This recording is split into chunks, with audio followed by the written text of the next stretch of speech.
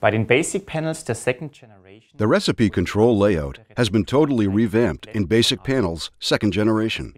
The operating concept is like the one you're already used to with the comfort panels.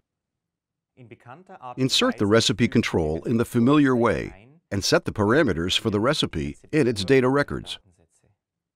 Operation of the recipe control has been made considerably easier and more transparent thanks to the new layout. I'll demonstrate this using an example. Here is the first generation recipe control. And now the selection of a recipe on a basic panel second generation.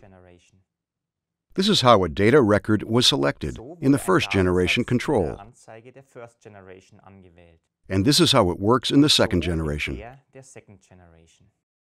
You can avoid operating errors thanks to the standard operating concept between the basic and the comfort panels. You need far less time to familiarize your operating personnel, and the supervision of different panels is easier.